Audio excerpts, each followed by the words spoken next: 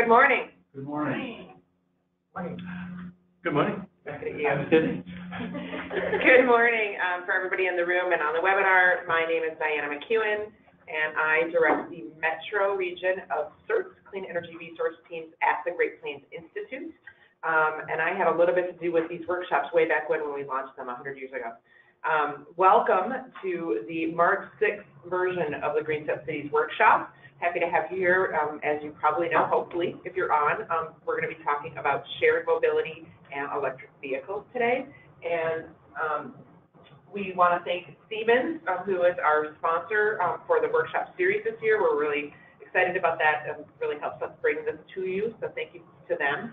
And if you're a tweeter, hashtag GreenStep WKSHP, shortened for workshop. We'll be tweeting and sharing information. So help us tweet, retweet, follow us online. We have lots of folks on the webinar and a handful of folks in the room, and we're just excited to be here. So what I usually do, because it's been a while, is I like to hear, kind of some of the cities that are in the room, and there's just a handful. And I know that there's a lot on the webinar as well. So let's see, I'll just call out, we've got Edina in the room, we've got Hastings in the room, we have Falcon Heights in the room, St. Paul in the room. Are you sitting? Okay. And then on the webinar, will you share with us, Danielle, who's on the webinar, which cities? I don't, I have names. Oh. Let me see. I might know. Okay, all right. It's possible. So it's going to be a Diana quiz for Wednesday morning. We have Andrew. What city? What city? And Egan? Amanda Bednar from. She's Elk River. Yeah. Hi, Amanda. Ben Lehman. Is that Mille Lacs? Is he the Green Corps member from Mille Lacs? Yep. Yeah. Oh yeah. Oh cool. There we go. What? They're doing shout outs on the. Hooray! Are they? Yeah. Am I getting it right? Yeah, you got Mille Lacs right. I want this tweeted, people. Come on, I'll keep going. There we go. All right, now they're recording now. White Bear. Ah. All right. Cool. This is awesome. Yay, Green Corps. This is awesome. I like interaction. Been Say names. I want to guess. Okay. Oh, okay. More names. Let's see. I don't know if I'm overlapping. Colby Abaz. He is our Northeast coordinator for CERT. Awesome. David Wanberg. He's Faribault City planner. Okay. Drew Churpich. Don't know Drew. Hi, Drew. Hi, Drew. Tina Fulch. Red Wing. Jane McCurry. Red Wing in her professional life. Chanhassen in her personal life. All right. Oh, that's what I meant. Oh, that's what I meant. Jill Curran. She it was with the Energy Smart program and Chamber of Commerce, but I think she's just a super engaged human being right now. I like it. John Howard. Winona. Lisa Pollich. That's my colleague. That's my other CERT lady. Mary Koch. Ramsey County. Megan Treeks. Hi, Megan. Mickey. Morris. Mike. Really? He might have been someone who sent in the chat. Mike is with Pine. No, I don't. Minette. Good. Oh, Mike Palermo is Wilmington. If you would have said the last time, I would have known. Okay. Meddy Fiedler. That is Southwest CERT's coordinator. Look at the CERT's people showing up. Sarah Brewer. Oh, she's new with the city. New with the city. Welcome. I think. What's the last name? Brewer. I'm sorry if I'm saying. Yeah, that's okay. She's going to say it. Pop it up. Winona. Yes, Winona Green Corps. Yeah. I was like, okay. I know her name. And then Tom Esden, Dakota County. He was at the APA conference that I did presented in Rochester and was really interested in this stuff. And Tracy Shimek. Oh, I saw that name, but I don't know the city. All right. Well, that was fun. Sorry. It's always just good to know, kind of have a sense of the cities, and we have a lot more cities. White Bear Lake. Tracy is from White Bear Lake. White Bear Lake, my hometown. Awesome. So I talked about tweeting, we did intros, we thanked Siemens, So at this point, we're going to switch the agenda around a little bit. Our speaker, Will, is coming from another meeting, so he is not here right now, so I will start. So I wasn't prepared for that right this second, so I will do this. And do I have a clicker? You sure do, and you'll just need to skip ahead. Okay. Oh, can you still see me? I did that. You should just be able to, it shouldn't need to be super directed at anything in particular. There you go. That's a really good presentation that I'm not going to give you. I'm just going quick so you don't get too much of it. Okay. Hi, it's me again. So as I said, my name is Diana McEwen. I direct the Metro Region of CERT, Clean Energy Resource Team. And I also work at the Great Plains Institute. So CERT is a partnership.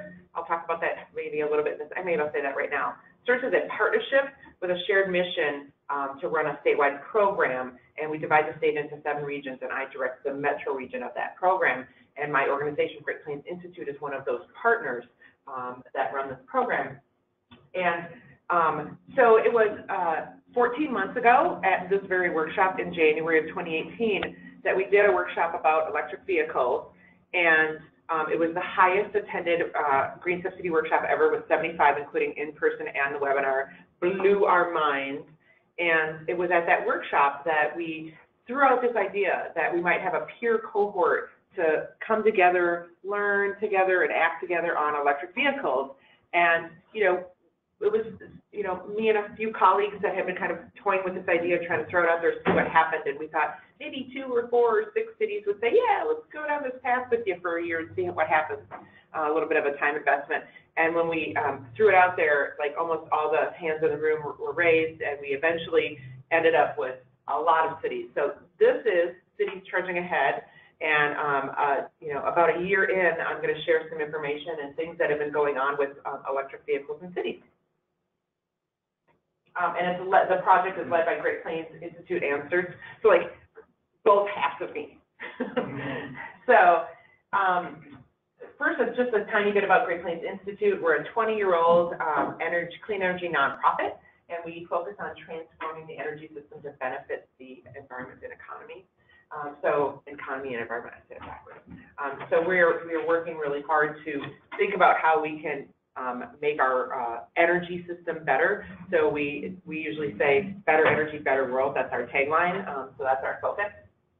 We really do a lot of stakeholder work and talk about transformative solutions and work together with folks on that. So CERT, Clean Energy Research Teams, for those who don't know, again, we're a partnership with a shared mission. We really are trying to help people in communities do what they want to do and determine their own clean energy future with projects, community scale projects on the ground. So we're there to help them. We don't come with a mandate. We come and say, what do you want to do? How can we help you make it better, easier, connect you to the resources from another project or another community that's done it already, and move forward. So trying to help make that all happen. So community-based clean energy, we're really about empowering communities to do that work. We really want these solutions permeated across the state. We are, I think, the only clean energy organization that really has statewide coverage with staff in every single region, including a steering committee in every region with kind of our fingers on the pulse of what's happening on the ground there. And, you know, again, meeting folks where they're at and really not just learning, but taking that learning into action. That's really what we're about. So just a mention about Drive Electric Minnesota. Has anybody heard of Drive Electric Minnesota? Awesome. So Drive Electric is the statewide partnership of folks really moving the conversation forward on electric vehicles, and it's been going on for a long time. It started off as a pollution control agency, and Great Plains Institute now does kind of coordinate and facilitate that effort. And so just wanted to mention that that effort is public-private. There's a bunch of different organizations involved, and that we do coordinate that at the Great Plains Institute. So cities charging ahead. So it's a, like I said, it's a cohort of cities that are working together, really trying to figure out how to become EV ready or electric vehicle ready communities. And that's what we're focused on. We are fortunate, as I said, we thought maybe 2 or 3 or 5 or 6 cities would join us, and we had 28. So it was a little bit more than we had we had bitten off this little tiny piece, and we got the whole cookie, and which is super exciting, but we then needed some more resources, staff time and funding, and Xcel Energy did partner with Cities Charging Ahead to provide support and resources in line with their company's long-term clean energy plan for electrifying transportation. We also have had support from Carolyn Foundation, Energy Foundation, and the seed money for this was the Minnesota Department of Commerce. And also my search funding has helped fund a lot of my time because it's been an exciting and overwhelming journey this past year. So just a little bit of background. So we did a webinar back in the May of 2017, just kind of talking to folks about what was going on, about the state contract, what kinds of electric vehicles and equipment was on there. We really started trying to figure out, we really were trying to figure out how to engage cities, and we kept kind of not getting there. We didn't, it just wasn't the right moment, and we were talking about some things, and we had a session in the fall of 2017 that we could see was starting to, more and more interest was coming along down the pike. And then it was that workshop last year in January that really did this. So we pitched this idea. We did the official kind of launch in February with about 23 cities. I wasn't going to take any more, and then more cities wanted to come in. And how do you say no to Hackensack? You don't. And then, we had our first webinar in early March, and we were off to the races.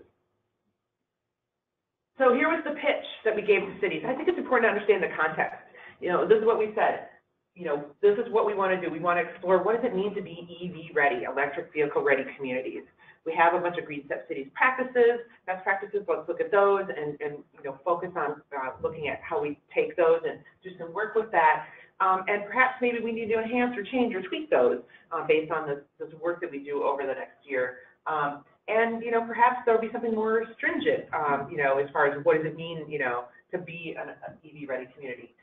We said we would provide technical and assistance to these communities from us and from others wherever we saw that needed help. So we were offering, more in-depth help to these cities, and that the effort would continue through the end of 2018 or longer if it's useful.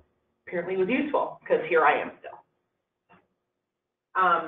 Some of the goals that we had for the cities, that we really wanted cities to include purchasing electric vehicles for their fleet. So we wanted them to put it in their purchasing plan. We couldn't just say, hey, yeah, buy them right now this year. It's a process, right? And so, that was the goal, was to get them into their purchasing plan, to install some of that infrastructure. And specifically, we want them to have it as their city so they can plug in their vehicles for the city. But we really wanted them to have install electric charging that was available to the public, because that's really what transforms that market. We want to transform what we're doing here. And then also we really wanted to provide guidance to private development. Building is happening, and as those buildings are happening and they last for a long time, we want to make sure that they're EV ready, that the conduit is put in, that at least, and hopefully also that charging infrastructure, stations in parking ramps, et cetera, multifamily housing, whatever it might be, parking ramps. So the desired outcomes, having some cities do fleet analysis, having the cities, and we wanted to put numbers to this. Cities exploring adding electric vehicles, the installation of charging infrastructure, both at the level 2 and DC fast charger, those fast chargers. Some people call them level 3, they're not really, they're called DC fast chargers. The level 1s are great, but it's essentially an outlet, so there's outlets everywhere. That we're not trying to build outlets. That should be our motto. We're not trying to build outlets.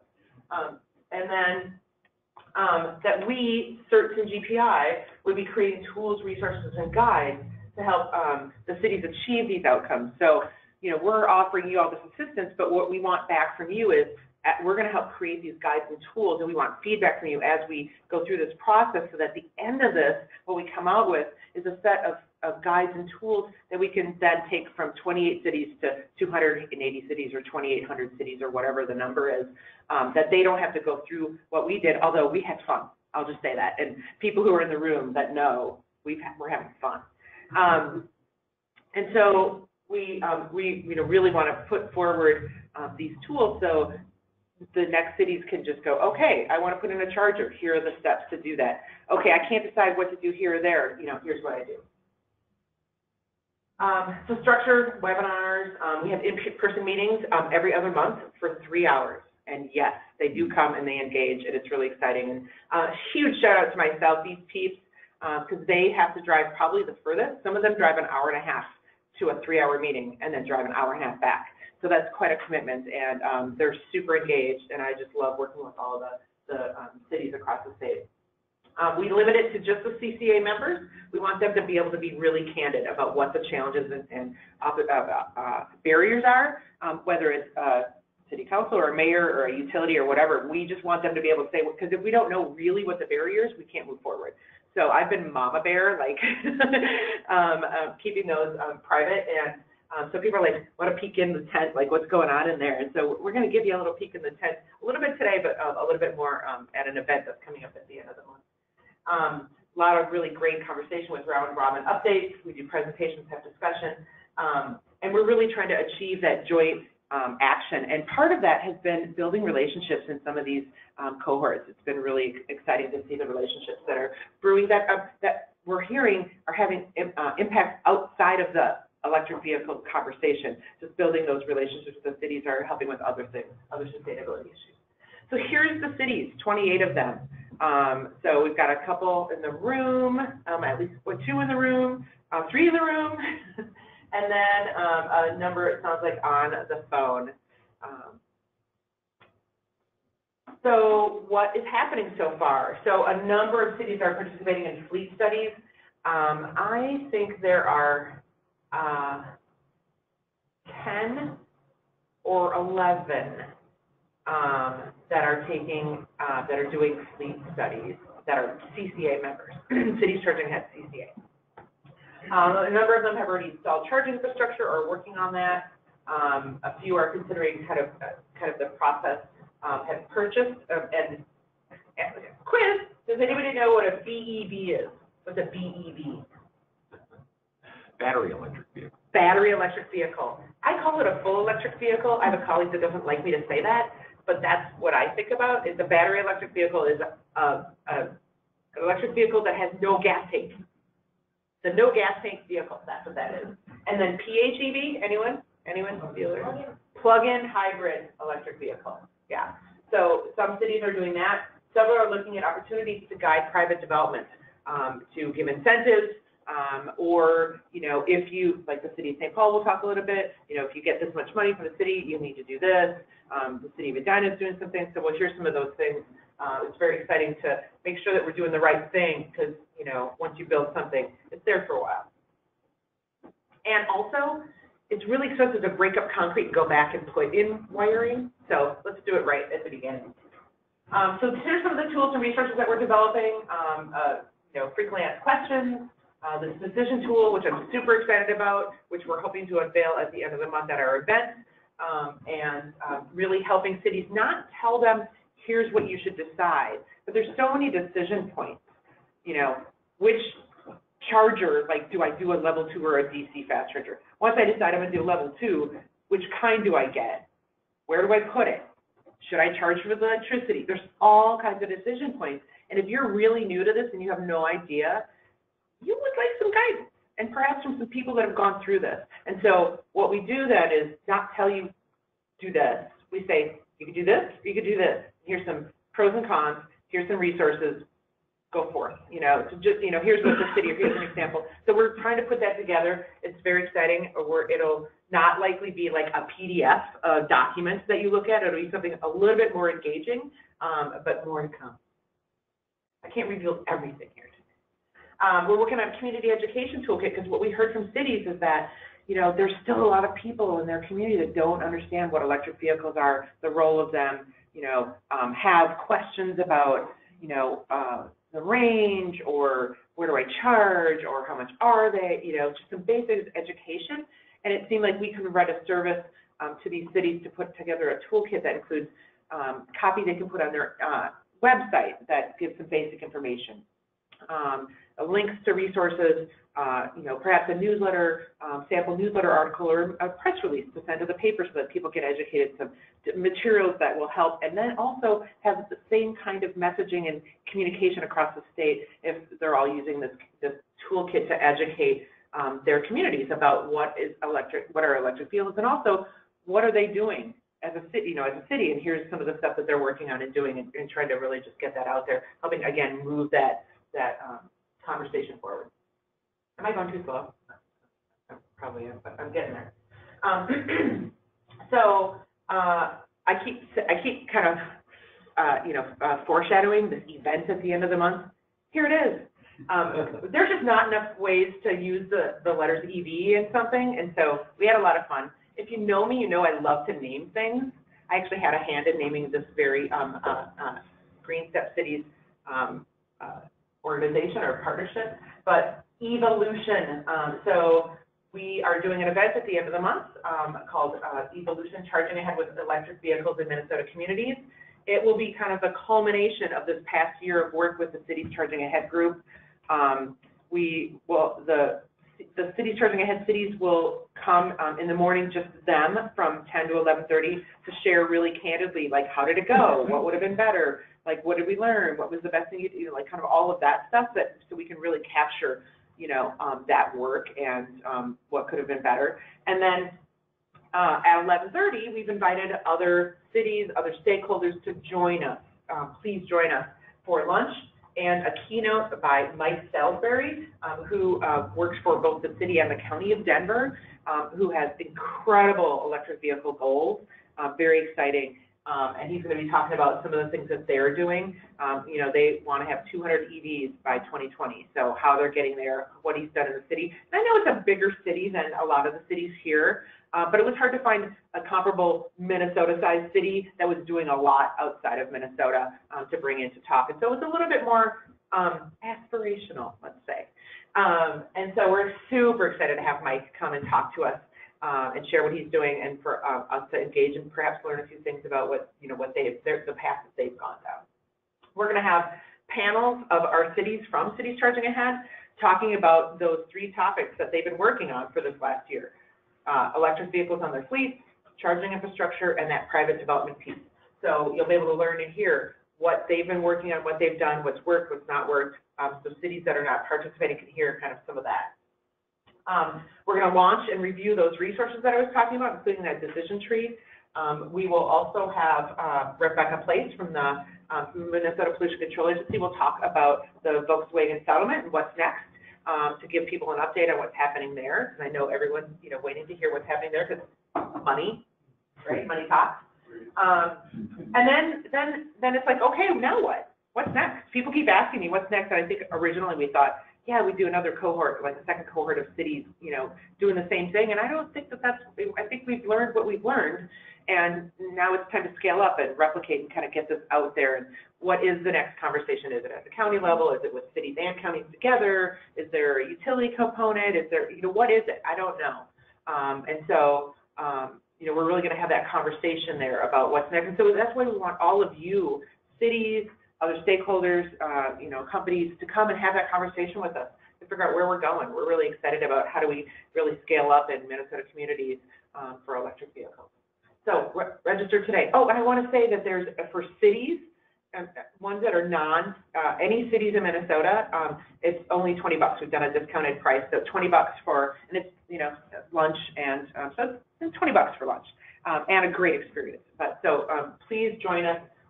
There's a link right there, but we'll set it out with follow-up, or it's all over. I think it's on the GreenStep City website, or no, on the listserv. I put something up the other day. Went out on the bulletin too. Went on the bulletin. It's at Como Park at the visitor center. So it should be easy for you. City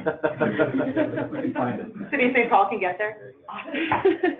Yeah, it's going to be at the visitor center at the Bullard Auditorium in the visitor center at the Como Park Zoo and Conservatory there. So Como Park. I was trying to get it at the pavilion where they have the solar powered charging infrastructure, but the person was on vacation, didn't get back to me in time, so it's okay.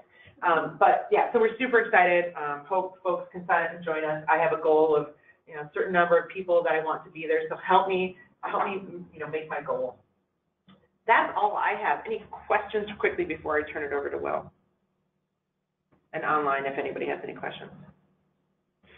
So can you just say a word about where do you imagine this should go next in terms of helping cities work as a group? I mean, is it more intense work with utilities, private development firms? That's really interesting, based on some of, right, I'm sorry? Purchasing agents? Yeah, so I feel like it might be, engaging, leadership in cities a little bit more. So some of the people, we don't have the mayors coming to these meetings, and that's okay. But, I think, perhaps the next step is at that higher city administrator, city manager, city council, mayor labor, like really engaging at that more leadership level to get moving, because there's a lot of people that are really passionate about this. And I'm not saying, some of them, some of the cities are, the whole, council mayors, everyone's on board, some of them not so much. And so I think there's, how do we really engage the decision makers, perhaps, in cities to move this along if we're talking about cities. There's certainly some interesting things with counties. There's several counties that are planning on coming to the event, and they've been engaging and reaching out to me and talking to me a little bit.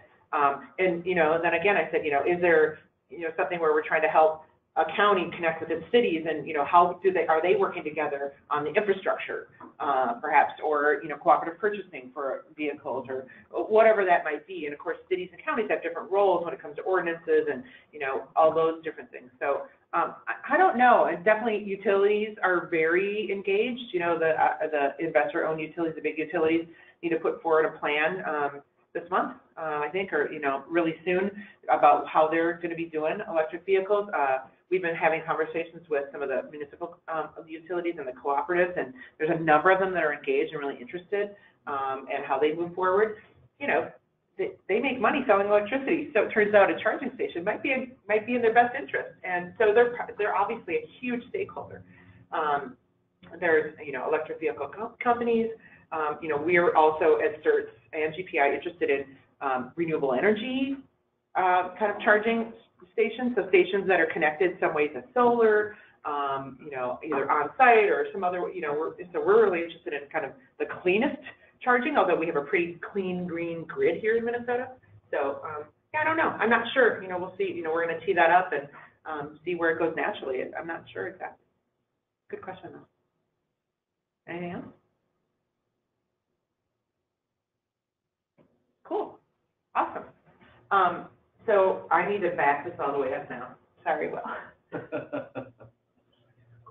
Close your eyes. Don't look. This is just review for you going backwards. I'll review. Remember that? Okay. Perfect. Thanks, Diana. Well, my apologies on being late. I'll turn it over to Will here. We need an even better transit and transportation and road system in the cities. But thank you for being flexible, and Diana, thank you especially for being flexible. I have two different subjects which are closely related, but they are two different subjects this morning, and thank you for the invitation to be here. I will skip who I am and just assert that you should be interested in these two subjects. The first thing that Christopher asked me to talk about is the shared mobility collaborative in the region, and shared mobility more generally.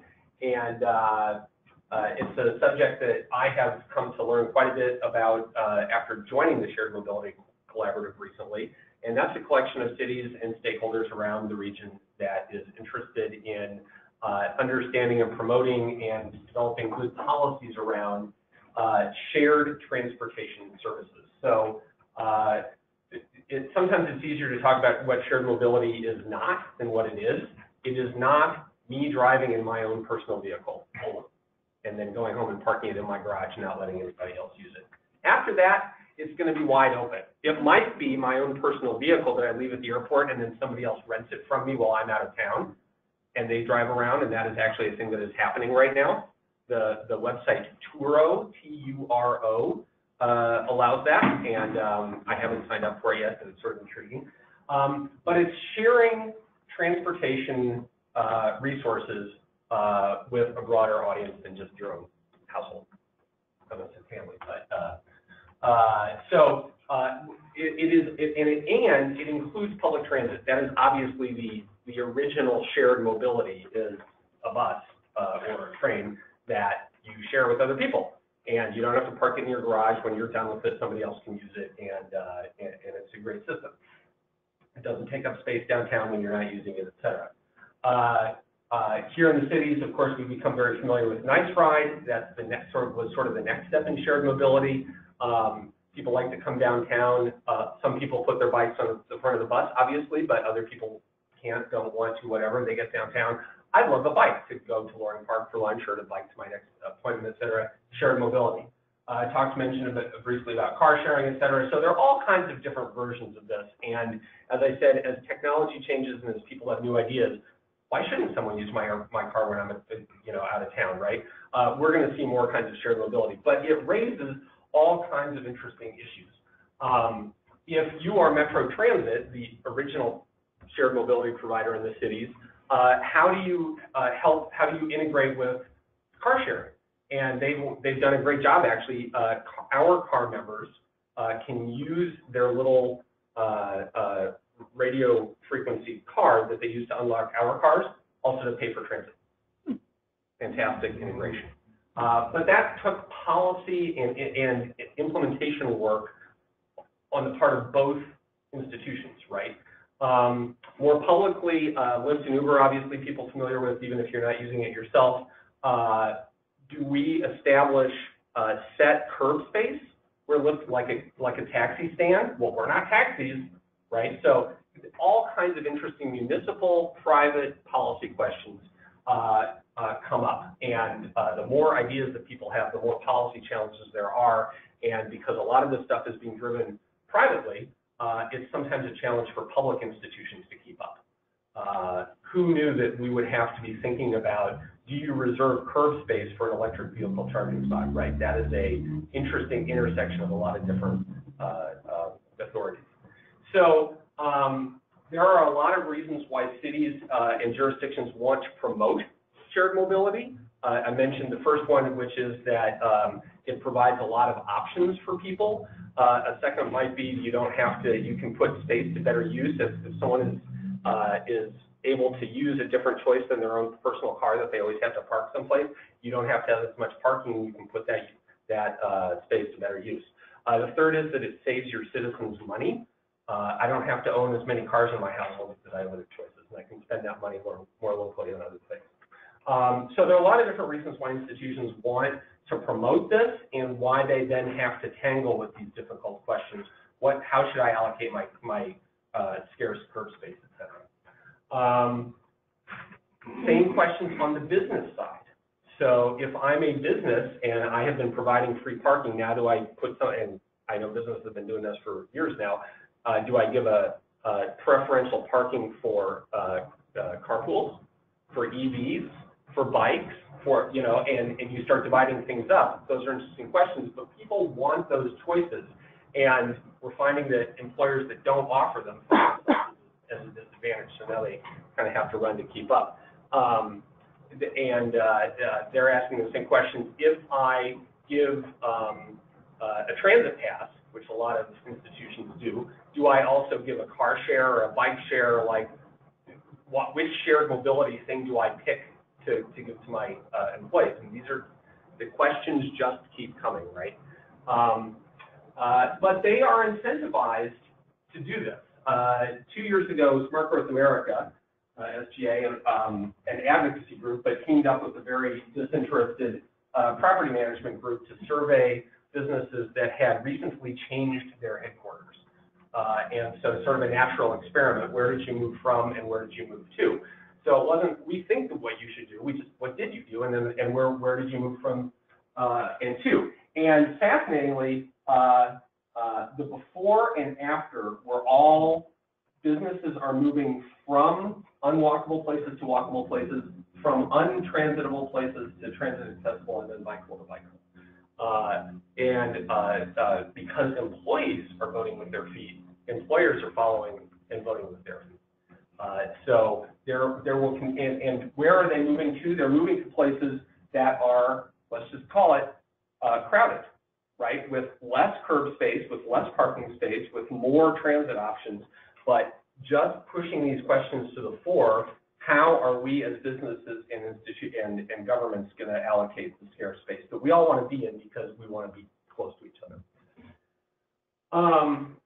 It's going to require education. So as the businesses decide what kind of benefits they're going to offer, then you also have to educate the employees, and that's a whole other thing. So mostly I'm here with you today to not to offer you answers, but just to raise a bunch of questions that people are struggling with, and then to describe how the Shared Mobility Collaborative in the cities exists to help answer those questions and to invite your participation. So I see that we're here today with McKnight Funding in part, and they do a lot of great work in this area. They funded an organization in Chicago called the Shared Use Mobility Center. Sometimes gets confused with what we're doing here, but the SUMC, Shared Use Mobility Center, to study where the cities were in all of this, and then make some recommendations for how we could, let me just say, catch up to what some other folks were already doing. So they answered these questions. The report is online, and if you can't find it, give me a ring and I'll help you find it, or I'll send you an actual. People are waving it. People are waving it. Awesome. Perfect. Right. So, so on the basis of that report made a number of recommendations, but it's not self-implementing. And we're all familiar with, right? You have a great report now. Like, we formed an organization called the Shared Mobility Collaborative in the cities to help move the recommendations of that report forward. And completely voluntary. If you want to join, welcome to join. It's an information sharing organization. We don't have any particular power, which may or may not make it sound attractive to you. But we believe that there is some power, at least in information sharing and getting together to share ideas and challenges. So that's what we do. Let me stop there as a very quick trip to the Shared Mobility Collaborative and Shared Mobility questions, comments. Yes. Well, so would you consider, or maybe you've already started to this, or thinking about working like cities charging ahead, then sort of working with a group of cities who are intent on learning and then taking action, that is, expanding shared mobility options in their city? Absolutely. I mean, and that's part of what it is. So the city of St. Paul belongs, the city of Minneapolis belong, and part of why I do little talks like this too is to invite others to belong. But we're starting with Minneapolis and St. Paul mostly, not because we invited them and because they're special, but because they have the capacity to join. And that's always a challenge, right? So smaller cities maybe don't have quite staff capacity, so that's always a challenge. But we can offer to them what we have come up with as well. Yes? Just from a trending perspective, I'm curious to hear what your opinion is on like how quickly the shared mobility is going to become just kind of our daily life, right? Where nobody really owns a car anymore, either have a shared car or a shared EV or, you know, an Uber type system. Right. What are your thoughts on how? That's a great question. Well, I don't remember who said this. The future is already here. It's just not equally distributed. And I think that's really, this is a case of that where some people are already there. I've actually gone a little bit backwards. I used to live on a very frequent transit line in Minneapolis, and my wife and I shared a very, very small car with 2 children, and we both worked full time, and we just used shared mobility stuff to get around it. That's just how it was.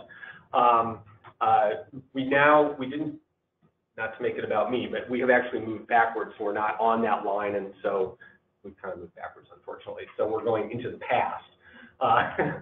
But there are always early adopters, and there are people for whom this works well right now. The place I was just coming from, downtown Minneapolis, the Nick on 5th, right? It used to be people would talk about transit as sort of thing of last resort, right? Only people who couldn't buy the car, or, you know, would choose to take. Now it's a little bit flipping, right? The wealthy people are, well, I'm going to use the transit, and I'm not going to have a car, and I'm going to Uber and Lyft and scooter around, and right? I mean, you look at who's on scooters, it's mostly people that look like me, for better or for worse, right? So,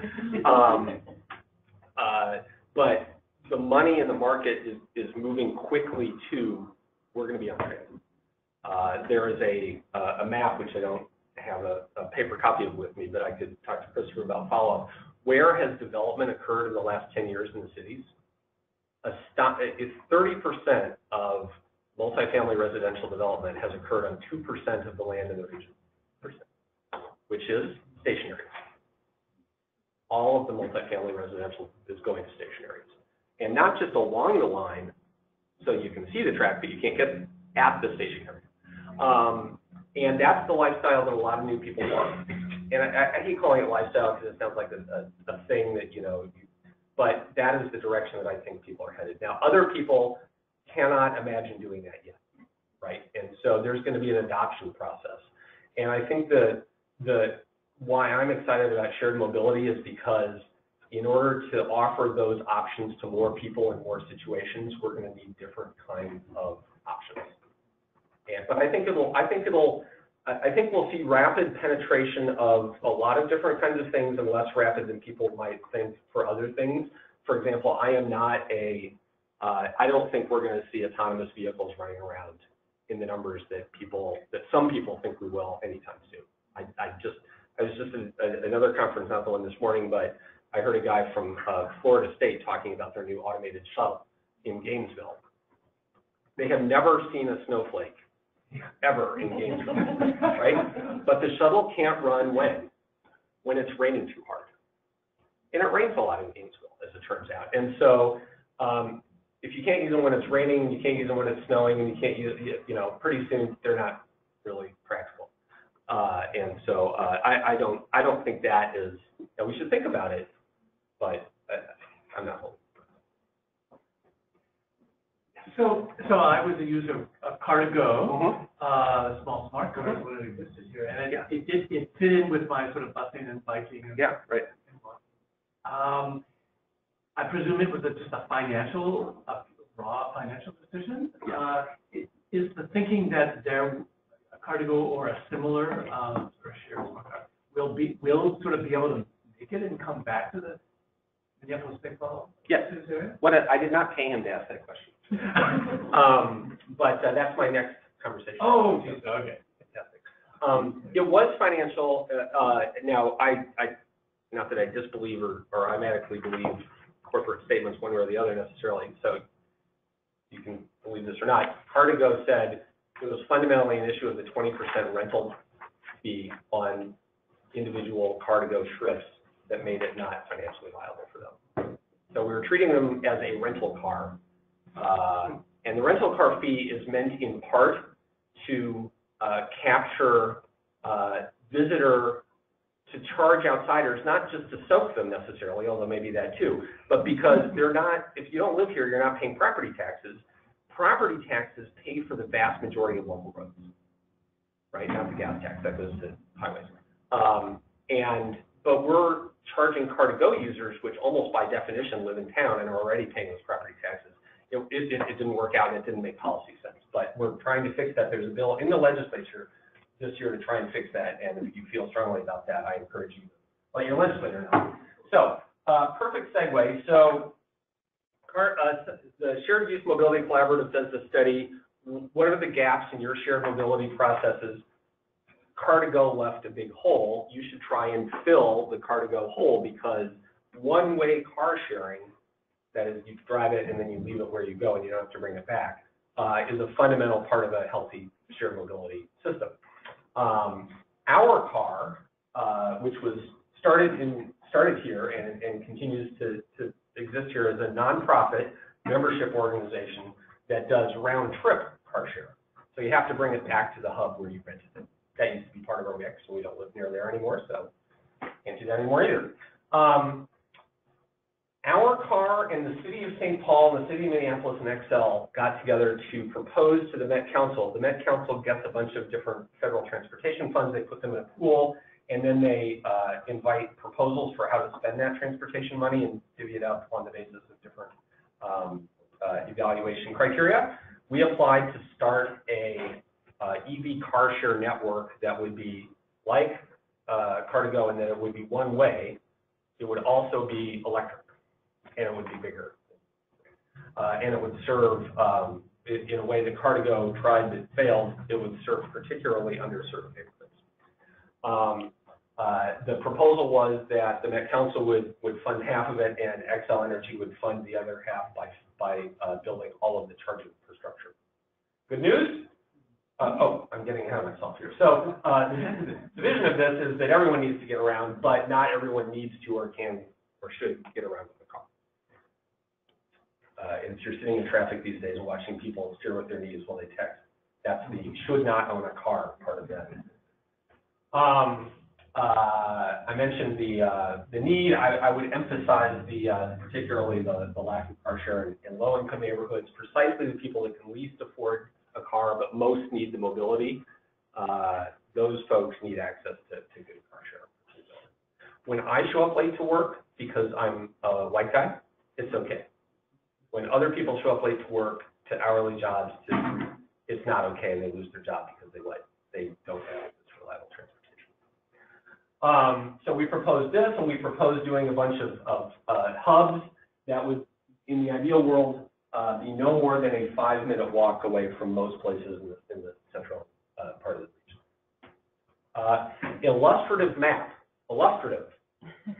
Do not go to this corner next year and look for a car. It might be someplace else. But this was what we submitted to the Met Council, and to illustrate how we thought we could provide this coverage with 70 hubs. Okay, and half in Minneapolis and half in St. Paul for both because that was the actual need, and it, as it turns out, it sounds fair, and it is fair. Those hubs would serve. You could walk to them, and if you worked a third shift and you needed to go to HCMC and you live here, and your bus stops running regularly at 10 p.m. and you can drive, et cetera, and so serves in-region purposes. It also connects to all of these bus routes. And so if you come downtown to work and you need to do something during the day, whether it's professional or personal, you don't need to drive your own car downtown. You now have access to a car. And locate the actual locations. These are the illustrative locations that serve all these routes, and we will, of course, be doing our best to locate those when we actually do so. So this is how it would work. 70 hubs, most of them with level 2 chargers, and some of them with level 3. So, and these would all be public facing, not reserved only for our own cars. Serving the metro stops in particular, but also neighborhoods as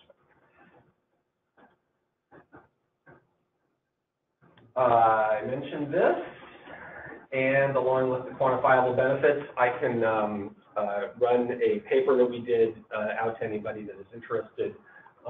But we developed all these to, as part of our application to the Met Council, saying that we meet the criteria for the divvying up of this federal money, and we compete fairly against other uses of transportation funds, and in fact beat them on these bases. I will anticipate I won't read the whole slide to you, you can do that on yourself, but I will anticipate one question. Doesn't this actually cut into transit use, and is therefore actually potentially counterproductive from some perspectives? The access to a car means that 9 households will not buy a car. So depending on the studies that we're not the first people in the country, so you look at regions across the country, between 9 and 11, high end is 13, I think that's probably optimistic, but anyway, roughly 10 cars, 10 cars. Interestingly enough, since I've been talking about demographics here a little bit, the people that are poorest served by transit, not surprisingly, they reduce their transit use. They replace poor transit with good car share, and that's better for everybody. So it's not that no one will ever get off the bus and take this, that would be absurd. But on the whole, it helps people feel comfortable with not owning a car. As soon as you own a car, then your transit use increases substantially. but you still have access to the carpet when you need it. I gave this away at the beginning. The city was awarded $4 million by the Met Council. Excel is going to match that with $4 million. We're doing a little more fundraising from the individual cities and counties. If your city or county would like to join, that would be fantastic. And we'll certainly get this underway and hope to have it on the street in 2020, but also looking to scale it at that point as well. And so we're interested in doing that. So the cars will be jointly managed by Minneapolis and St. Paul, probably through a contract with our cars. We literally were just awarded the money, so this is all being worked out, and I'm sharing it with you in real time. But that's the idea at this point. I think. I talked about the locating inequity. Let me end with why is Excel doing this. So Excel has been a big supporter of electric vehicles for a while, and their interest is twofold. Diana talked about they want to sell electricity. The second is that they have made commitments to the state to use a certain amount of renewable energy. Little tech, but you look like people who might be interested in this. I just learned this, and I thought it was fascinating. They want, of course, to provide that energy as cheaply as possible. What is that renewable energy is cheap? What is the cheapest energy these days? Anyone? It's wind. When does the wind blow most reliably? At night. At night. And at night. And so they need things which will charge at night. EVs. So it makes a lot of sense. So and I will finish with, this is sometimes a chicken and egg issue. Obviously, people aren't going to use EVs until there's a network of the charging stations, and they're not going to spend a lot of money on charging stations until there's a customer base. So this is an attempt for us not only to provide a network of cars, but also to kickstart more general public adoption of EVs by providing a network of charging stations. And I have an all-electric vehicle myself, and I can tell you, I love it. I think it's fantastic, but going from hub to hub is kind of a thing, particularly on cold days. And I was giving a friend a drive, and he said, this is just like having a cell phone. You're always like, where's the next charger? Where's the next? I'm like, I had never made that analysis. So thank you for listening to two different presentations at the time and questions on this one. Yeah, so in this partnership here, does the city of St. Paul then own the charging stations, or does it still energy? Great question. Being worked out as we speak. Yep. With Metro Transit doing now the electric buses, are they going to be putting infrastructure in at more of their park and rides where they're already going to be putting electric chargers in? Are they going to kind of just say, hey, we're already there, we're going to be putting this in? We're talking with them about that. Great question. So I don't mean to be, these are all great questions which are being engaged in right now, and so I don't have good answers. I got this, my fiance works for Metro Transit, and now he's on the electric bus project. He just got back from Alabama where he got to see all of the infrastructure, the charging stations that they're going to be putting in. So it's really cool. Yeah. So I asked him, I'm like, are they going to be doing this? And I have no clue, so. I just thought it'd be a good tie-in. Absolutely. Yeah. Absolutely. No, it makes sense. And I would hold this up as yet another example of where cross-institutional work is necessary, and that's often as challenging as the actual physical work. So, yeah. Question about the funding. You received $4 million from Met Council, $4 million from Excel. Is that enough, or are you going to be going back to Met Council or other sources? Yeah, good question. The original proposal to Met Council is for $6.7 million. So to do the rollout as originally intended, we need another $2.7 million. Now we could scale the map back a little bit. It's scalable. So we're going to do it either way. We are, however, asking the cities and counties that we will be serving if they would like to pitch in, because we'll be serving them as well. And they are thinking. Yeah, and I believe we see this as, in St. Paul, we believe that this is the first phase. Ultimately, like to have every resident in St. Paul be within 10 minutes of a multimodal hub. A question from the interwebs. On top of that question, or the previous question, sorry if this was said already, who owns the Our Car vehicle? The current idea, not yet inked, is that the city or the Minneapolis-St. Paul Joint Powers Board will own the cars. I remember when the St. Paul City Council was sort of chartering Car2Go, there was a requirement that Car2Go report on I think the concern was the percentage of our cars that were being, or Car2Gos that were being used simply for driving into downtown, leaving the car and going to work. So I think the word was that Car2Go would simply replace buses. Did that study ever get presented to an analysis to the St. Paul City Council? Did we find out? I don't know. That's a good question. I should look into that.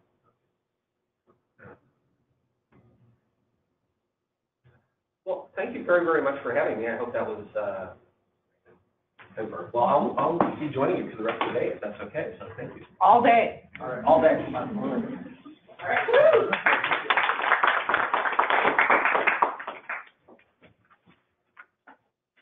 Thank you. That was super informative and interesting, and I like how the shared mobility and the electric vehicles came together right there. Win. Yeah. All the wins. So, yeah, Laura. Yeah, of course. So then, with the city of St. Paul, then, are they also putting into the electric bill to pay for? So here's can they hear us, the question? So the question is the city of St. Paul paying the electric bill for the charging? Or is Excel offering some type of rebate or program to say, hey, I understand you're going to be having a lot more demand and electric. So like, are the chargers going to be free, or are they going to charge people? Or is somebody going to pay? And if it's free, who's paying for it? The network will pay for itself. Okay. And so if you're a member of the network, then you'll be billed that way. And if you're not a member of the network, you'll be charged just like any other service. So if you're a member of the network, a member city, and a member, if you're using the car, if you're a member, then you'll pay the electricity that way. And if you, because I'm just waving to my friend Craig Johnson over there from the League of Minnesota Cities walking out the door. You can't not wave when somebody waves at you, even if you're standing in front of a group of people running a workshop. You know, I'm not rude like that. And so they would pay, but then also they're available to the public, and public can charge there, but they would be charged. Yeah. And is there? You maybe don't know the rates and how this is going to work, if it's just kind of a straight up electricity rate, or if there'll be some kind of amount of money that goes back into a fund that helps perhaps perpetuate this, whatever, I'm curious, because I've heard people talk about, so there's the electricity, and then there's like some kind of a surcharge that helps go back into, making sure we have more, infrastructure. I mean, we have a big need here. Is there talk about, and maybe it's too early, I don't know. We're certainly developing the charging rates right now. I, speaking purely for myself, have not thought about charging people more as an investment fund for further. I wouldn't want to disincentivize. Of course. Well, and I think, and I'm a former EV owner. I was an early adopter. It's been 2 years since I gave up my all-electric vehicle that I had for 3.5 years. But, I already had it, and if I needed to charge, there's like maybe just $1 to hook up, right. And then that goes into infrastructure. That and that's a nominal amount.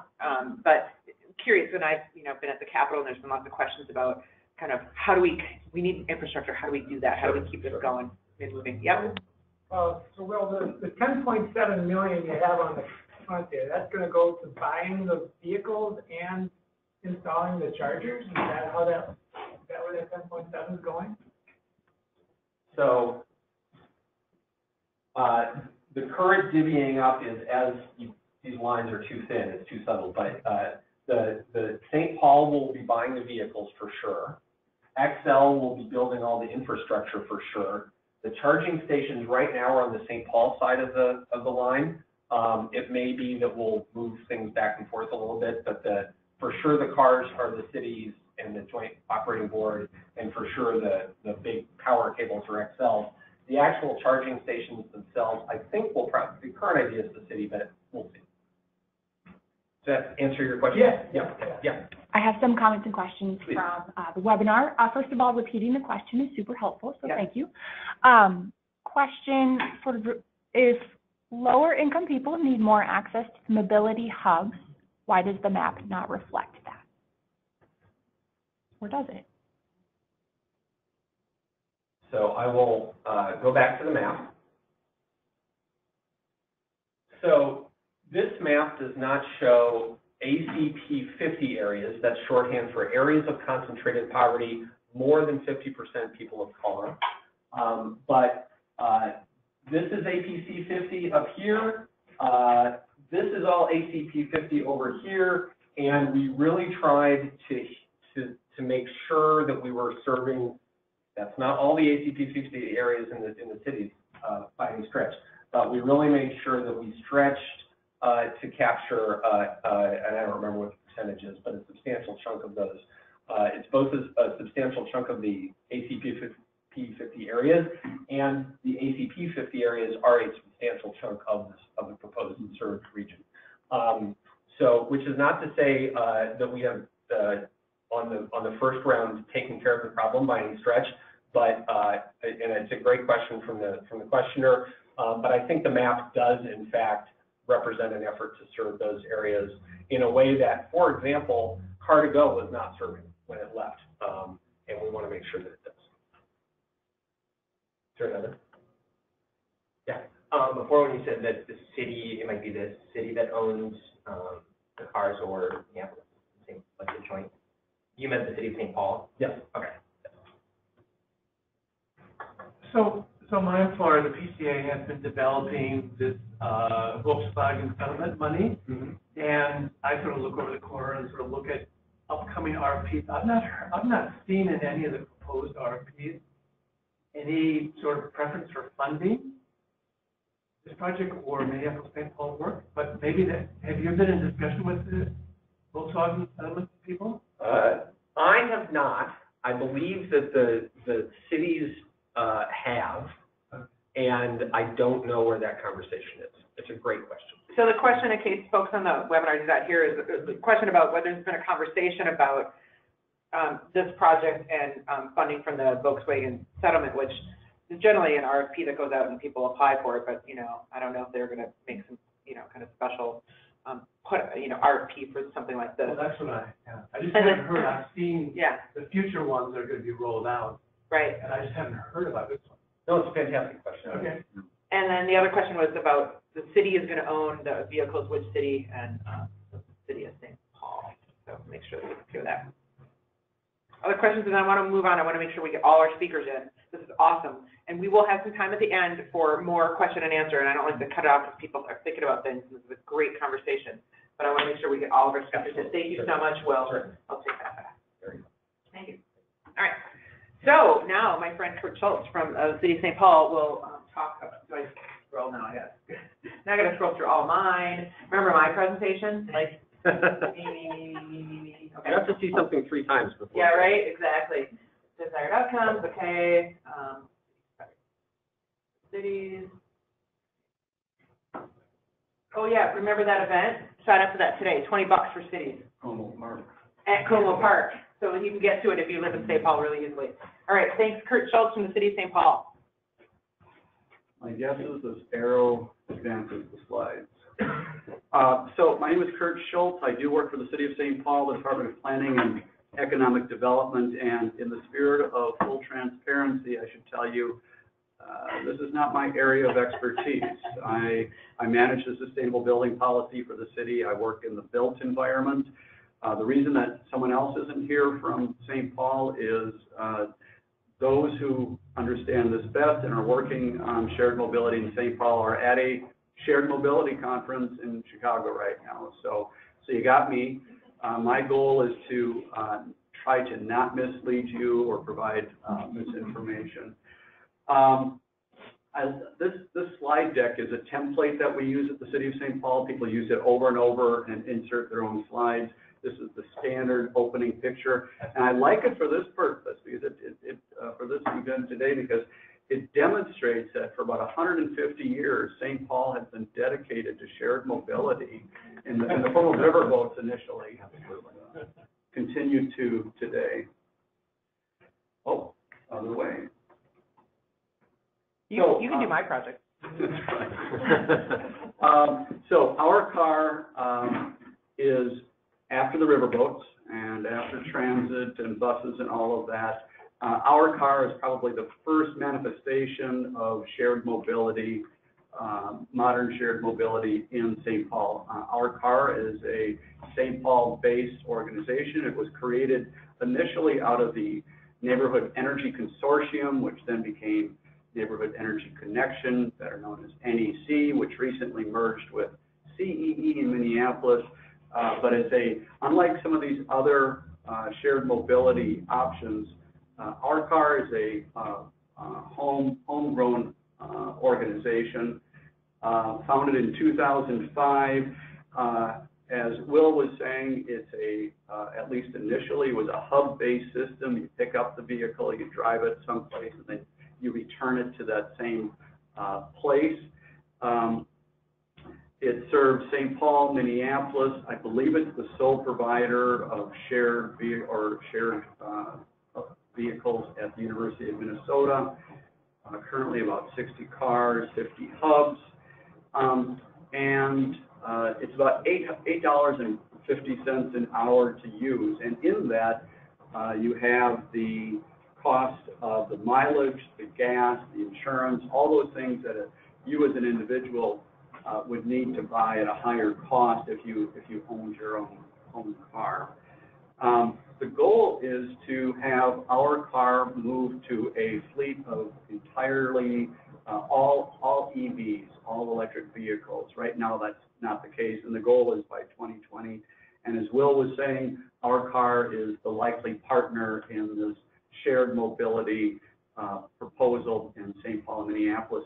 I should also mention that both St. Paul and Minneapolis have received grants from the Bloomberg Philanthropies. We're two of the 25 cities that receive these grants nationwide, and the idea in both St. Paul and Minneapolis is to direct the staff person, it's called the climate advisor, that will be made available through this grant to be working on that shared mobility project, at least in part.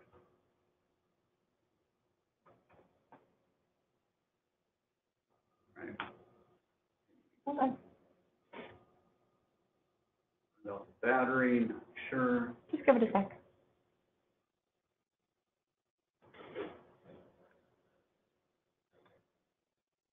Try now. Perfect, thank you. So we went from the homegrown our car to the international car-to-go. It was really exciting to have car-to-go in the Twin Cities because, as Will was saying, you didn't need to bring the car back to the same place you picked it up. You picked it up where you found it. You had an app on your phone, or you could identify it on the computer. Reserve the car that you wanted, get up to the car, use a fob to unlock the car, and take it wherever you wanted within the geographic area of the network. So it was dockless or hubless. You paid for it by the minute. It only lasted in St. Paul from July 2014 through December 2016. As Will was saying, we were talking about some of the reasons for that. It was the fact that the insurance, the rates charged on rental vehicles in Minnesota were so high, the highest in the nation is what I understand, and so hopefully we can have that addressed by the legislature. Also in Minnesota, also in St. Paul, they paid $68,000 in fees, kind of in lieu of what people would pay to feed the meters. That was on car-to-go to pay. And I actually feel a little personally responsible because I was one of those people who used the car a lot. One way, instead of coming into town, it was back to my house. And I at one point had 3 car-to-goes parked. You know, so there was then you have to hire staff, right, to get those cars back into the, you know, the other neighborhoods and so forth. So I own part of it anyhow. Moving from cars to bikes, we heard a little bit about Nice Ride, again, a St. Paul, Minneapolis nonprofit. Initially, this program was the docked system where you would pick up a bike at one of the docks that had 15 or 20 bikes, and you needed to leave it at another dock. You didn't need to bring it back to that one. But there's some restrictions to that docked system. You can see the number of bikes that existed in the Twin Cities. They had a couple of different approaches. You could be a long-term member for a month or a year and have that sort of structure, or you could be from out of town or just wanted to use it for an afternoon or a couple of hours. You could do that as well. So in St. Paul in 2018, and this is where St. Paul and Minneapolis diverge, in St. Paul in 2018, we put out an RFP for shared bike providers. We ended up entering into a 2-year contract with Lime. And then Nice Ride left St. Paul by the end of last year, and we are likely to be revisiting this in the near future. The whole shared bike system. So a little bit about Lime, not homemade, not homegrown, international company out of California. One of the great advantages, it is dockless, and I understand that Nice Ride is also going to a dockless system in Minneapolis, but someone else would have to speak to that. So we're entered into a 2-year contract with them. Currently we have, not currently because there's snow on the ground, but when the snow melts in July, we'll have bikes back on the street. Don't even do that. I'm not kidding. I feel like this year that would happen. The bikes will be back, and they will start adding e-bikes as well. Right now, they're just the pedal bikes, and they'll start adding electric assist bikes, which will help, especially on some of the hills we have in St. Paul. You can see the fee structure. $1 for a half an hour. And they also have, Lime has an access for all program. So if you don't have a cell phone or an app, you can access it different ways. They're figuring that out. As well as if you qualify because of your income, they'll set up a program that assists you with that. So that's Lime. And then we have e-scooters, and I'd never seen the foot scooters term, but I found it on the city's website. That's what we call them there. So Lime and Bird both operate in St. Paul. Back in July of last year, it was a little bit like the Alfred Hitchcock movie, The Birds, because all of a sudden you came downtown and there were Bird scooters every place. Unannounced, no invitation was given to them. They just showed up, and they started operating. And so St. Paul said, get them off the streets, get them off the sidewalks, and let's talk. The nice thing is it forced St. Paul to the table really quickly, and we started figuring out what the rules, what the parameters were for shared scooters. And we figured that out. It's a dockless system. And so in 2018, we had a 4-month pilot project. In 2019, we're currently working on this, but we expect to be working with multiple providers of these shared scooters. I will say, just working downtown, I see a lot more people on the scooters than I do on the shared bikes.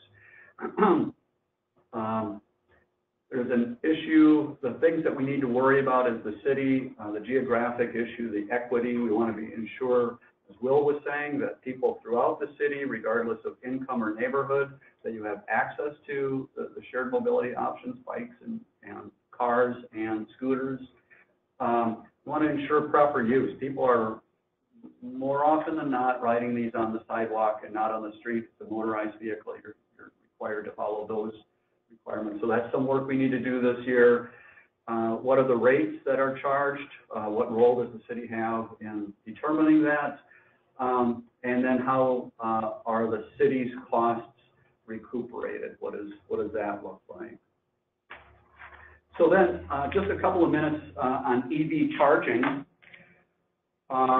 St. Paul has a couple of dozen chargers scattered throughout the city, owned by the city. There's more than that in the city, but those are the ones owned by the city. We used some of our federal recovery dollars under the Obama administration to purchase and install these. So there's a pretty good network throughout the city. We're adding to that because of a grant from the Minnesota Pollution Control Agency. Under the Volkswagen settlement, we're receiving an additional 4 chargers with 8 plugs that will be put in this year. We have a sustainable building policy in the city of St. Paul. It's a model policy that other municipalities can replicate, either in its entirety or portions of it. One new addition to the policy in 2018 is that if you're constructing new and you're receiving city dollars as part of the project, you need to make the building, the structure EV ready. And as we heard before from Diana, that means you need to run the conduit, you need to have room in the electrical panel to put the box and so forth. It's super low cost. It's just preventing the high cost that you would incur if you decided to install the panels later and didn't have the conduit or didn't have the room in the electrical room. So I was right, breaking up concrete costs money, huh? It does cost money. Yeah, and this is your expertise, buildings. Buildings. All right. I know that breaking up concrete does cost money. Cha-ching, win. I think this is the last slide. Yeah. So we're working right now also with regard to electric vehicles. We're working on a proposed ordinance, and if there's other cities who are doing this, I'd like to hear about it. We can learn from you. But the idea is that the city has made a significant investment in buying and installing electric vehicle chargers throughout the city. Nothing's more aggravating to an EV owner is to pull up and find a non-EV in that space. Usually there's not a meter there, so it looks like free parking. So what we're making it a ticketable offense should the ordinance pass, a ticketable offense to park a non-EV into a charging space. So kudos to you. And I think there's others, this has come up in the cities charging ahead, more in kind of private ramps and things, you're not supposed to park there only for these, but what is the mechanism for enforcing that? That's a big question. So this is interesting. There are a couple other cities charging ahead that are working on kind of ordinances around electric charging. Let's Yeah, have that discussion. Come to this event on March 28th called Evolution. At Como Park. At Como Park. So there are 2 spaces that I'm familiar with that 100% of the time have non-EVs in them. And one of them is at Como Park because parking is tight. And so someone will always park their car by the conservatory, their gas-powered car in that EV spot, which really is difficult if you're telling people to come into St. Paul or into your city because you can charge up. You don't need to have the range anxiety. You can charge up and get home again. And you look online and you see the spaces open and you get there and it's really occupied by a gas-powered car. That's an issue. So that's what I got. Great, thank you. I do have a question. Yeah, go ahead. Is the intent of the community Our Car hubs to give easy access for people to drive outside the project area or mostly to drive between hubs? Example, driving downtown St. Paul to Woodbury. I don't think it's intended to get you out to Woodbury, but you can, you could go out to Woodbury and bring it back. If you had a doctor's appointment, for example. Absolutely. Yes. But it needs to come back into the geographic area, into one of the charging posts. It does. Let me seize on that to say, as soon as this was announced, we had interest from some folks in Washington County, like, wouldn't it be great to have these installed along the Gold Line, for example? We're, as I said, interested in scaling up. So it might not just be to come back. We may extend it. Okay. And again, this is not my area of expertise, but I hear the phrase first and last mile, and it's the idea of if you want people to use transit, how do you get them to transit? How can you simplify that process if they live, let's say, a mile away? And so some of these other options, the bikes, the scooters, and so forth, close that gap or eliminate that gap to make other existing modes of transit more appealing and better used. I have another question. Regarding the dockless bikes/scooters, are there plans for some kind of regulations on where they can be left? I remember reading something last summer that other large cities were having issues with people leaving them in the middle of sidewalks and preventing wheelchair accessibility, et cetera. So I'm curious how St. Paul plans to manage that as the program expands. Yeah, so those regulations already exist. It's the enforcement of those regulations that we need to do a better job of in 2019. One of the things I mentioned before is how does the city cover its costs related to these shared mobility options? And there are costs involved. There's managing contracts, there's managing reports of misuse of a bike or a scooter or misplacement of it afterward. So those exist, the requirements. We need to do a better job at ensuring that they're followed. This is also an issue of equity and people's ability to get around. If you're walking or you are in a wheelchair and there's a scooter or a bike in the middle of the sidewalk, that becomes a real issue. Kind of like snow, which will be gone in July. Promise? You heard it here, people. I would think there's an educational component to all of this as well. Like, if you've never thought about what it means when you leave a scooter in the middle of the sidewalk, then maybe not being malicious, but that, like, these are new to our environment and learning how to use them correctly, there's going to be a learning curve, I would think. I think so. There's also a safety issue. People should be wearing helmets. I've seen maybe one person wear a helmet.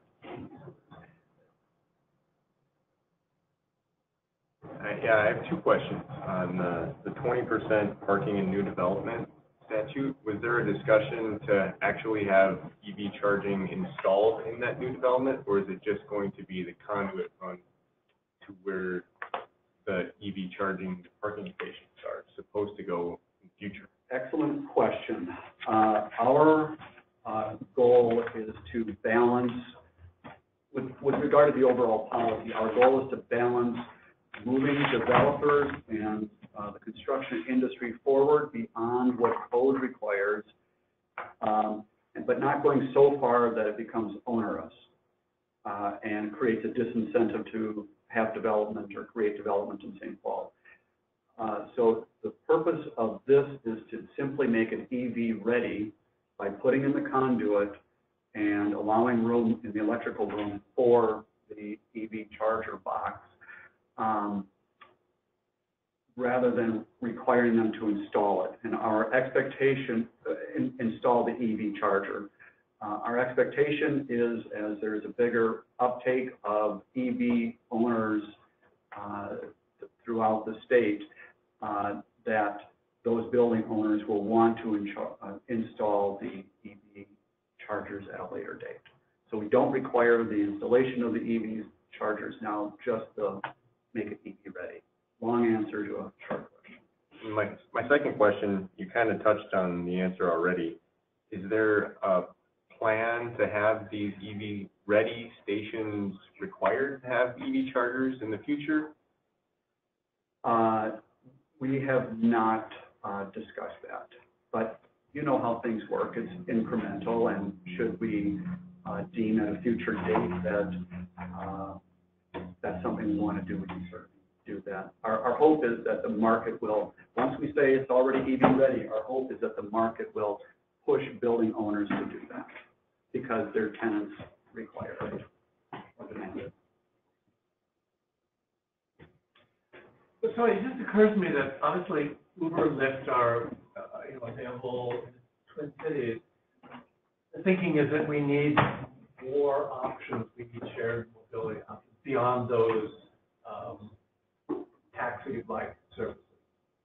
So the question was about Uber, Lyft are here, they're taxi-like services, but we need more than that in the Twin Cities. Yes. I don't know. I mean, I work on electric vehicles, but I mean, I think that all of this shared mobility stuff, is talking about we need more options. We just need more options. Things are changing, and the way people get around is changing, and millennials are changing things because they don't, as a group, tend to not want to own a vehicle, which is awesome for our planet. And then provides a question about how do we do that? How do we get people around? We have our public bus system, but we need more. And ultimately, they may not all survive, right? Sure. Yeah, all these programs and all these efforts might not all survive. I think it's it's definitely putting these things out there as being kind of sticks to the wall, if you will. I mean, I think that that was really interesting when you were talking about the birds and how they force that conversation. Like you just drop into a city, turns out the city you get their attention, right? That happens. This corner was very much part of ground zero for that. Was it? So we were watching it unfold. Was it? Were you like, wow, look at that? Yeah. All right. So this has been awesome, and we have one last speaker, and then we'll have a few more minutes after that for question and answer. We've done a lot of that throughout. I'm sorry if I haven't been repeating each of the questions. I've been trying to, but we will start with my friend Tara Brown from the city of Edina, who's going to talk about both of the topics today. That's why she was the perfect speaker, and I love that you're wearing your sorrel. I should have worn my sorrel too, but mine are orange. They would have clashed a little bit. Yours like hat on. Yeah, I know. Where's your hat? Over there. She's a little dog and pony show. Tara. All right. Is it the arrow that I'm sorry. Going back? She needs to do something on her laptop. Just a sec. And try it in a sec. There we go. There we go. Okay. So some of you may know Edina, but just kind of some of the stats around it. It's a first-ring suburb. There's only 50,000 people in the city. Most of them commute out of the city during the day, and then we have a large commute population into the city during the day. We have a lot of office buildings, a lot of medical buildings, a lot of retail and restaurants. So when we look at shared mobility, because it's that first and last mile, we were really excited about micro mobility because that allows some of the workers that come in more flexibility because we have a lot of restaurant, retail, they're looking for that transportation, not that single occupancy vehicle. We also have Highway 100, I'm sure some of you can grimace, or 62 to commute. That divides my city. And so there's a lot of single occupancy that we get around. So shared mobility-wise, we have Uber or Lyft. We've never had policies or ordinances restricting the kind of on-demand car-sharing service. This last year, we did have a memorandum of understanding, an MOU, with Line Bike for bikes and scooters. Full disclosure, they would say this. The only reason they were in our city is because we were next to one of the big cities, right? So the population count for us wasn't there, but they really were saw us as a testing ground for the others. Pardon me, I have to look at my notes. So the bikes went out first, and then the e-bikes came later. And just as a note, we have not invested any money into line bike service. This was all a pilot and a memorandum of understanding, so the city's never invested money in this, only time to create the memorandum of understanding. And then we have a great communication system with our residents through newsletters and this quarterly magazine. So we were able to ensure to get the word out there and build credibility with the service. That's what we did. So just a little by the numbers. Bikes went out first, and then electric bikes and then scooters. But you can even see scooters went out on how many were there and how many trips were done. So this is the little data that we did get. I'd love to give you some demographic data, some math data of where they were, but that hasn't been available. We've been asking for that before we go into our memorandum of understanding for this year. It wasn't supplied. What we do know from the U of M at a high level is that female to male, more males ride the scooters, and it's the same like percentage across ethnicity, whereas women is a little lower. So we're talking and looking at a couple ways how we can do some kind of test out events. There is a country club. I know you might be growing at country club, but we don't have rec centers in our city. So there's no rec centers. So there's a lot of families that actually go to a country club that pride themselves in calling that a country club. At any rate, 80% of the people that go to this country club live within 2 miles of the country club. And their biggest issue is parking. And I said, we haven't done it yet, but we're like, let's do a little ride and drive test to figure out how we can get more people on the bikes and scooters, because you're not just golfing there, you're having your family events there, your pool, your tennis, other things. And then also you can see it's the last mile, first mile, both for bikes and scooters. They're only taking this a mile, and the median trip time a little faster on those scooters. Some other stats I do have around, there was no major injury reported for 3,000 trips. And then vandalism was only 5% of repair efforts. So very low vandalism. We only had 49 complaints out of 3,000 trips. And a third of those were unfounded complaints, like they were in the right of way and they're like, someone has something here. That's where it's supposed to be. But a third were complaints where, hey, it was left on the private property side instead of the right of way.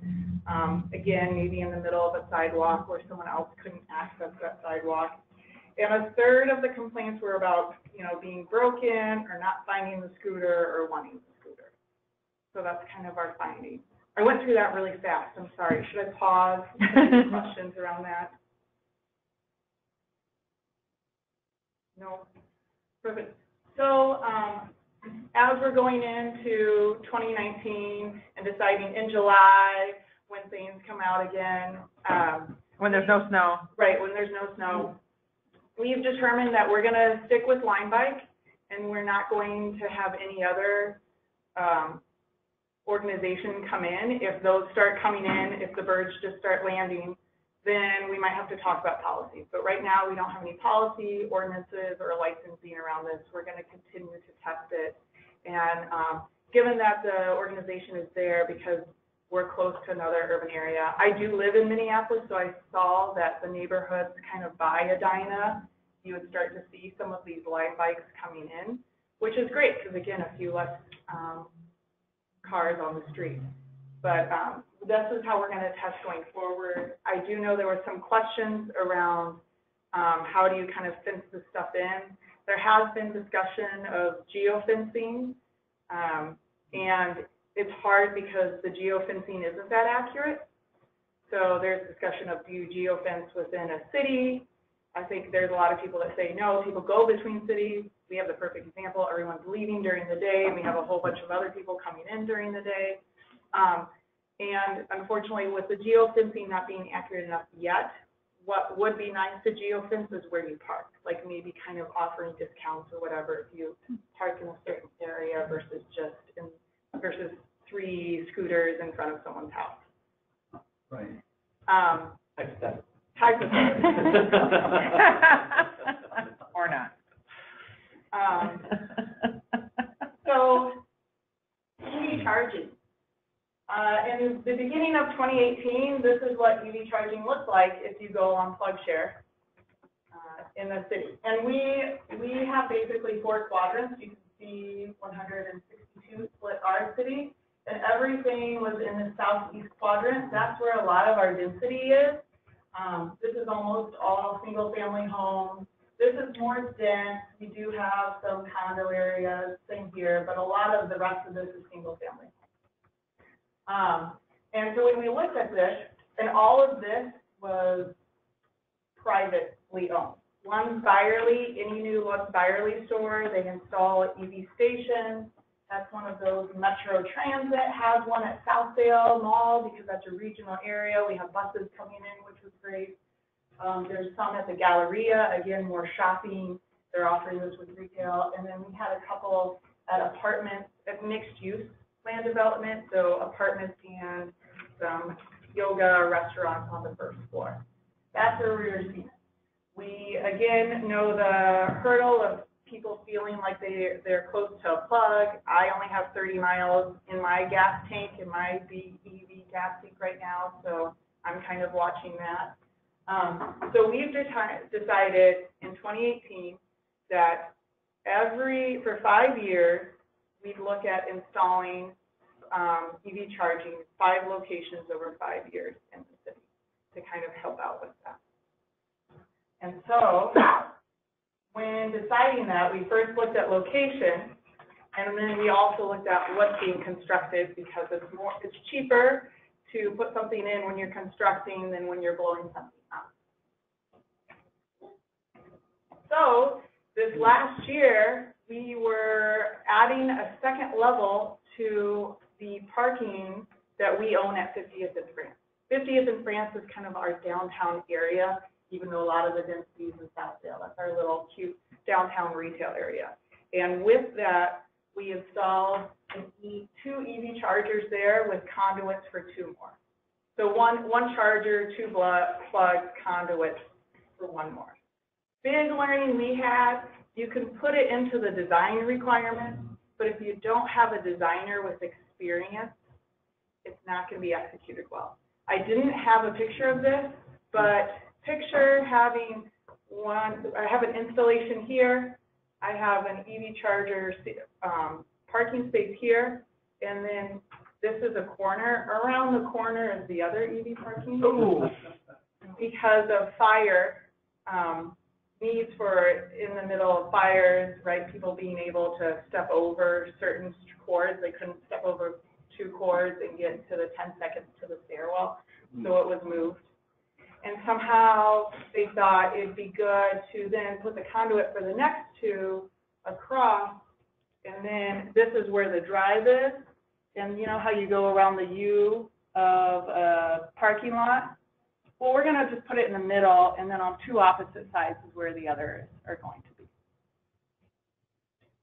Right, so again, you can put it in the requirements, but maybe your requirements should be to have someone that's done EV installation. So that was one of our biggest learnings. Another big learning that we have is it's being used. We're really excited about this. Our location works. What we did is we set up, this is just the last 90 days, and it's every day, or every week. So basically in the last 90 days, it's been used 175 times. In the last how long? 90 days? Yep. We had a soft launch in mid-November. It's been used 175 times. Wow. In the last 90 days. What's really great is we did put some parking restrictions on this. So there's 2 signs. One says parking for customer 2 hours or less. We're finding 70% of the usage, 70% of this 175 are 2 hours or less. There's a lot of 20 minutes and there's a lot of hours, 50 minutes, which balances out to about an hour and a half. So 30%, so almost 1 in 3 usages right now is going over that 2 hour time. So the three hours, we've had a couple of other outliers. But overall, we're happy with this. We did choose charge points, because we have the ability, we haven't turned it on yet. It would take, so you might want to think about this as a city owning in public. What kind of restrictions and approval do you need from council to be a little bit more nimble in the future? Because for us to turn on a charging fee, we're going to need to go to council about this. And there's still construction going on in this area, and while it's a developer and it's nothing that we own, right, residents and businesses still see it as the city's issue. So we're not really interested in putting a charge, while we see a need to maybe put a charge on, tack a charge on after 2 hours, like 2 hours and 15 minutes, to discourage that 1 in 3 that's using over it and make sure we have this parking spot available for other shoppers. We're not doing that yet because of the political reasons and needs and things that are still going on there to go back to council. But if we would have had that flexibility in the beginning, that might have been a different story. So just, that's another learning that we had. And I think what we found is that basically 175 sessions, and we have a lot of unique drivers. So of this, each driver is coming 1.7 times. There are a couple of super users, there are a lot of unique drivers, but it averages out to 1.7 times.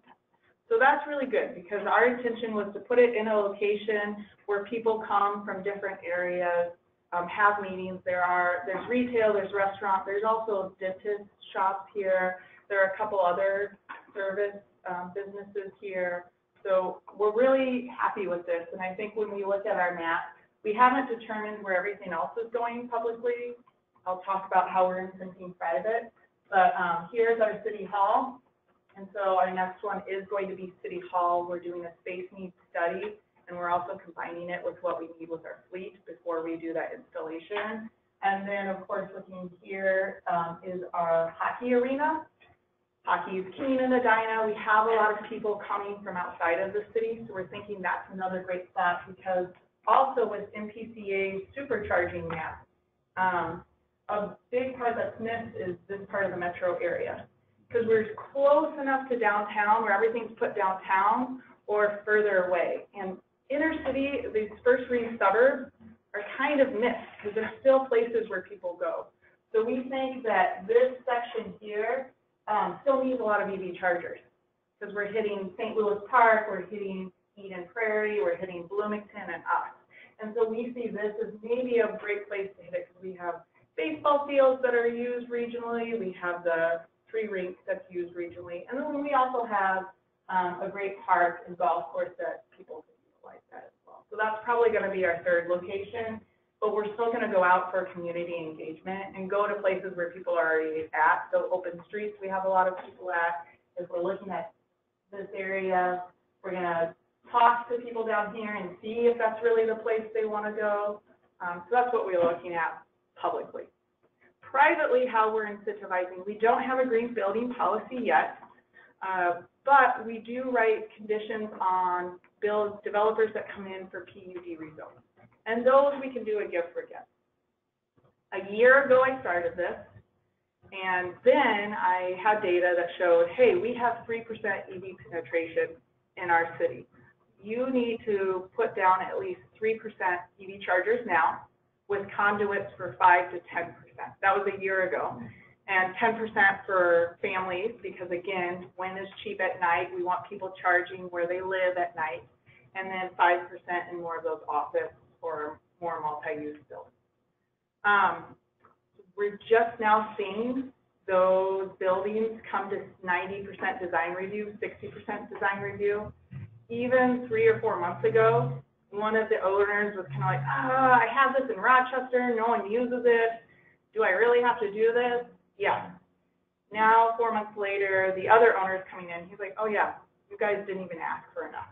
And so even a year ago when I was asking for this much, some of those owners, this is an apartment complex that is luxury apartments, because that's what's mostly being built. So he gets it. But it's even funny how much more my simple ask is what they're planning to do now, if you look into it. So it's still great to put on conditions, because it forces them to look at it, and once they look at that topic, they realize how much they need to lay conduit now. Does your PUD ordinance have this as one of a list of amenities? Yeah, the question was, is this one of the list of amenities? So I do create a sustainability memo for PUD rezoning now, since I don't have a green building policy. I'm happy to share that with anyone that emails me it. The challenge is with that is I'm managing a lot of one-offs, and I'm having to go to these construction design reviews before permitting. So it takes a lot to manage. I'd rather have a green building policy and just apply that. But that's what we have right now, and we're going to be working towards the green building policy later this year. So that's one of my conditions.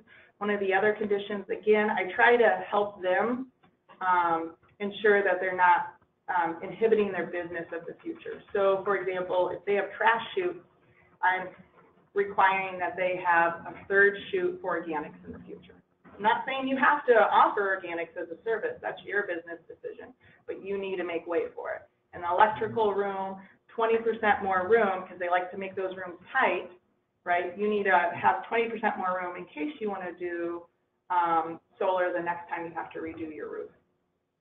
So those are some of the things that we're asking in our PUD rezoning. That's what we're doing right now to incentivize private ownership. We're not, or maybe between incentivizing and requiring, but we're looking at an EV strategy this year. I wish I had more for you on that. Our transportation plan, we're fortunate, we're a small city, but we have a transportation planner. And most of that person's role is bike and sidewalks, as we're increasing those.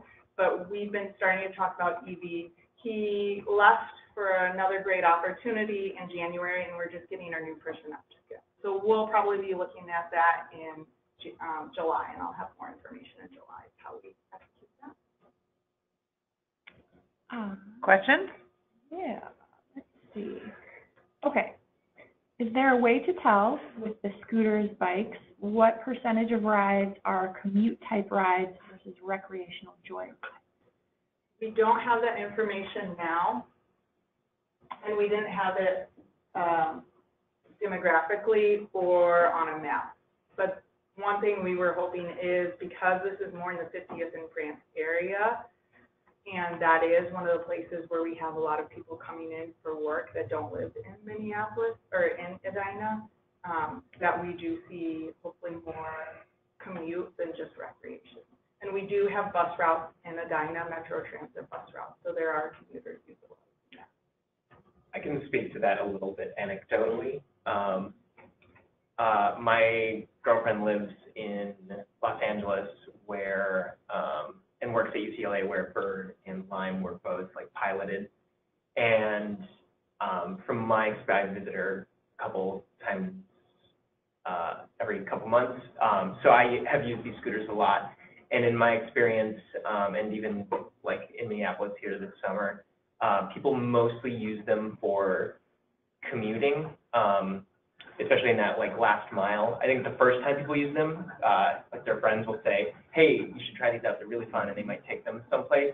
But then after that, it's almost, I'd say, like, at least in my experience, like 80 to 90% like transportation, because you do it a couple times and then you're just kind of over it.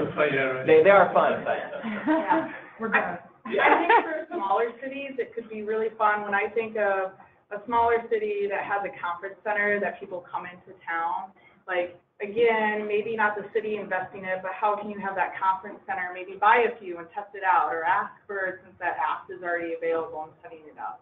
Like, I think there's a lot of ways that you can support micro mobility by partnering with the businesses there rather than taking it on yourself as well. This might be more of a question for Kurt, but when I was in Washington, D.C. last fall, they have like 5 different brands of bikes out there for some reason. But what really interested me is they actually blocked off, you can't park any of them around the mall. And so, like, you actually would get fined, or I don't know what exactly would happen, but when you were going to park it, it would not let you shut it off within a specific zone. So, in areas like our Capitol complex or, busy downtown areas where you maybe don't want people to be parking them right on the sidewalk, has that been considered at all in either of the cities? So that was that geofencing. The question was, in DC, there are certain areas where you just can't shut off the bike or the scooter because they don't want you parking around the mall. Yeah, that would be geofencing, and I know my transportation planner and director has been in conversations about micromobility in the region with some of the other cities. And they said they're looking at geofencing, but it's not as accurate as they'd like, so they haven't executed anything. Do either of you have anything to add to that? Yeah. I can add a little. So the accuracy of the geofencing depends a lot on nearby buildings.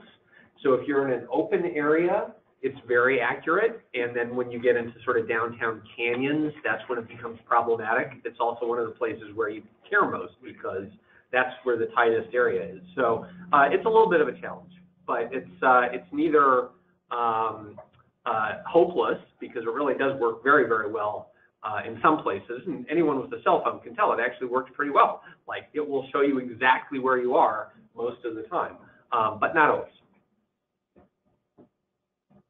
Any other questions? Great.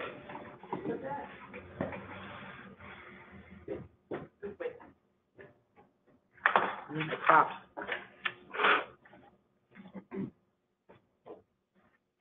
Thank you. Thank you, Sarah. Wow, it's 11. We didn't think we would have enough stuff, but I feel it, so. Thank you, everyone. We want to just say thank you to all of our speakers. Can we give all of our speakers a round of applause? Did they learn anything today?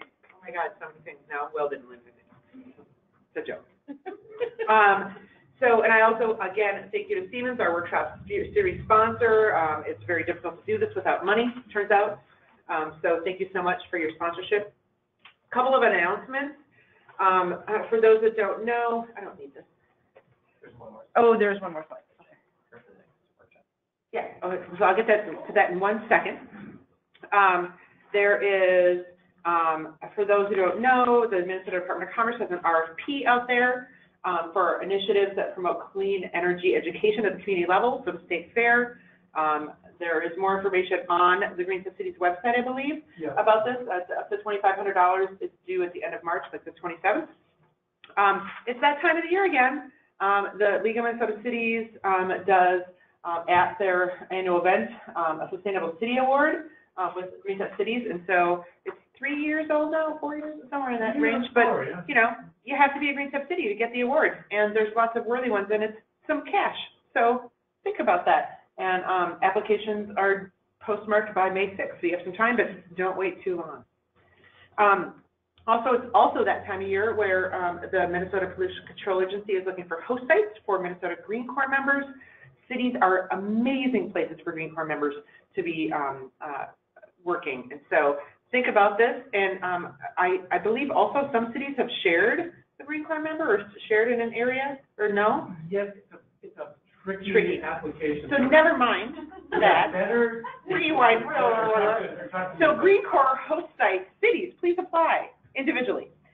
And then our next workshop, April 3rd, is the Smart City Energy and Dollars Saved by Smart Data Usage, the future. Smart. And then Laura. Abby about that this morning, and so I'm also shamefully plugging this on her behalf as well. So yeah, that should be kind of fun, and we've got some really cool Smart City examples that we can highlight. And I know Abby is working on. Abby Finn is my colleague at Abby Finn. So that was Laura from Siemens just talking about this. There's going to be some really great stuff there. So, make sure to sign up.